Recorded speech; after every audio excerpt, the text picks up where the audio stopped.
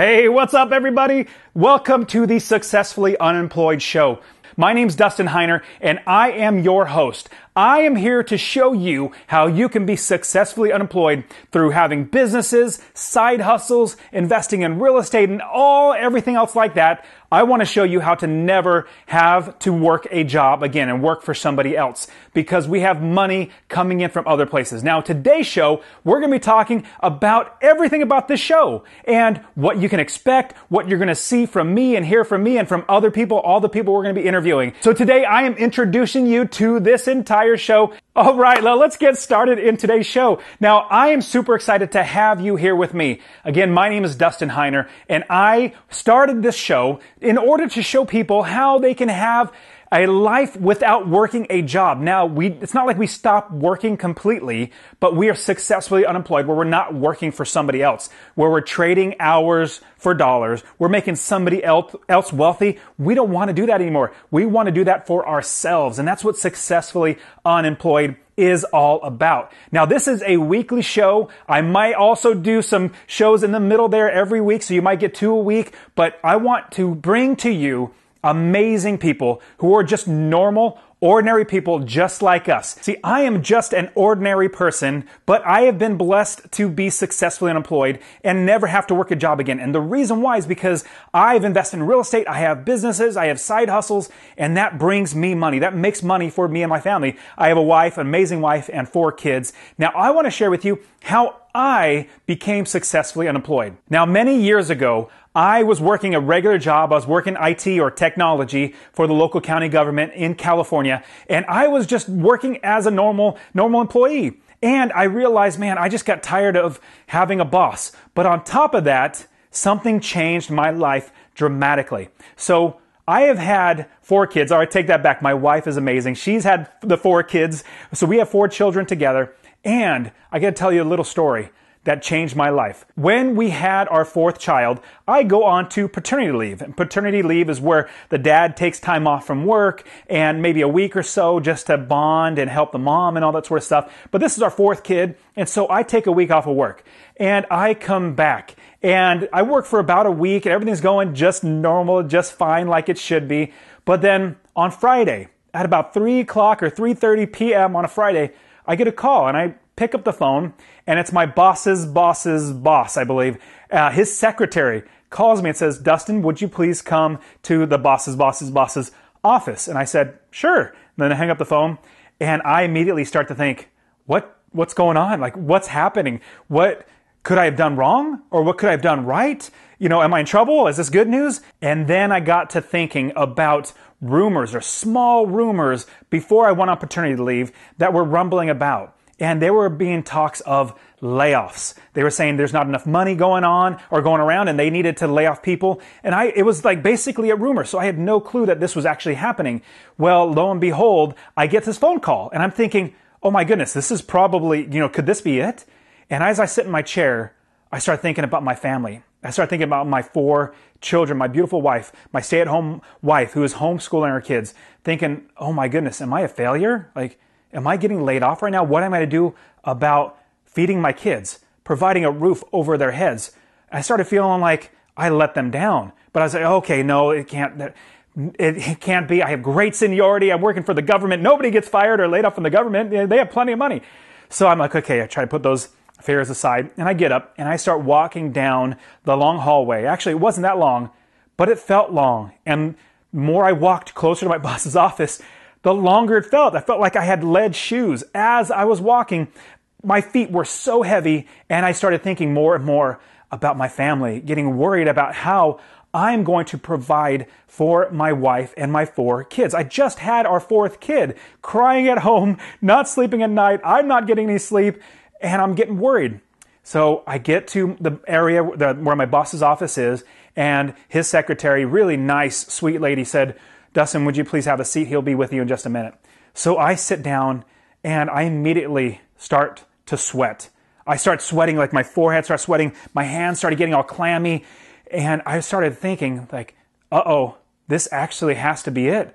I might be getting laid off. And I started thinking, oh no, how am I going to provide for my family? Well, the door opens up and out walks a lady. She has a piece of paper in her hand, and she's noticeably distraught, almost crying, doesn't say anything, and she leaves. And I look at my boss, and my boss says, Dustin, would you please come in the office?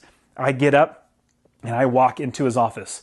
Lo and behold, I actually get laid off. The boss says, we're running out of money, there's not enough money, there's cuts and all this sort of stuff. We're going to have to lay you off. So you have 2 weeks before you're finally laid off. And I was just devastated. I literally felt like a failure, like I'm not going to be able to provide for my family. So as I'm walking back to my office, I get there and I start thinking about what am I going to do? Feeling like all these years that I've been working this basically dead-end job because I'm not going anywhere now, I'm going to be fired or you're laid off. I'm thinking about how much time I wasted at this job. And think about how much time you are wasting at your job that you could eventually be fired or laid off just like me. So I get and I sit down and I give myself 5 minutes. I say, okay, Dustin, you have 5 minutes just to sulk or just to be upset. I take that 5 minutes and I'm just noticeably distraught. I am just like that lady that walked out.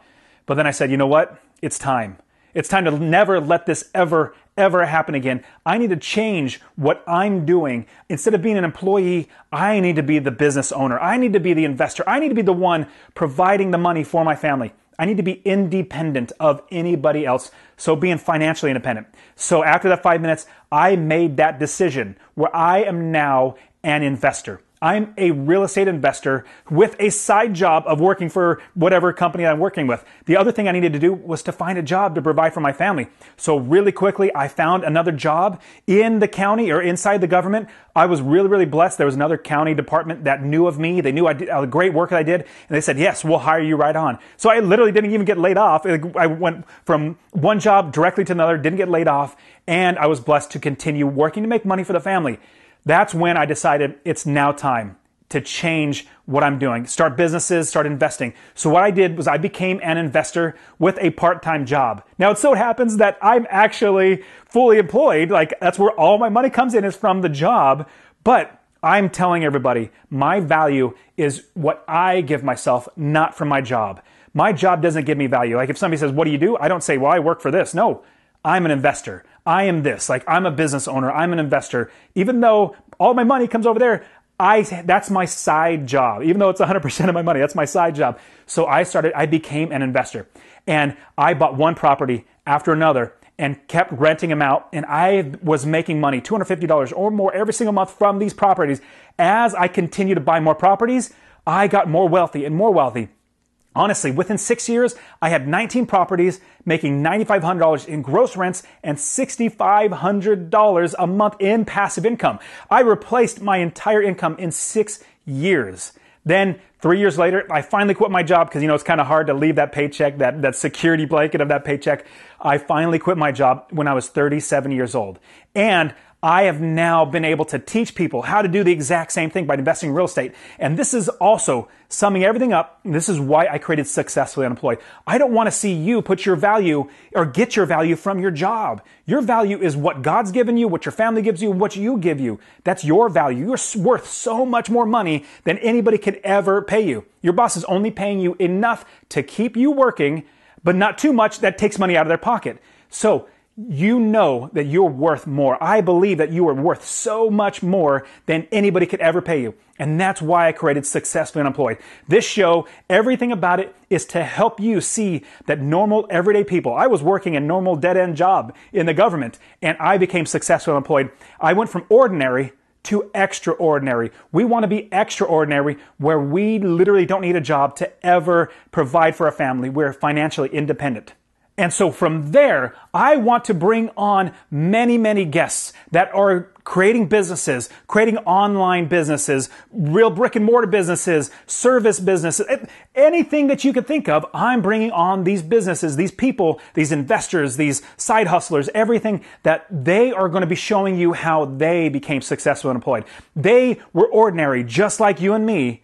And they've become extraordinary to never need to work a job again. Now, I'm probably not going to bring on any big name people because I want to show you that ordinary people can do this. I'm going to interview a friend of mine that I met at the gym. After about 2 years of working out with him, he was able to quit his job. And in quitting his job, I was encouraged. I said, you know what? I'm so excited for you. This is the best thing ever for you. So I want to show you how you can be successfully unemployed. And now what you would get out of this podcast is a lot of wisdom, insight, step-by-step processes to do the things that my guests have already done. They've blazed the trail for you. They're going to show you exactly how to do this. Now, this is exactly what I want for you. If you stick with the Successful Unemployed show and you're going to find something that gravitates to you, maybe it's online business, maybe it's servicing Facebook ads, maybe whatever it might be, maybe it might be copywriting, maybe it might be starting a carpet cleaning company,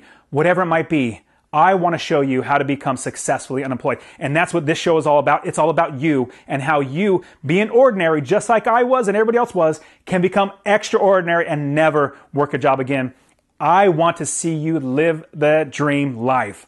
All right, guys, you're fantastic. Thank you so much for being here with me. I hope that you're going to get so much entertainment, education, and encouragement and have a lot of fun with me as we go through showing you how you can be successfully unemployed just like everybody else. All right, you're fantastic. Thank you so much for being here.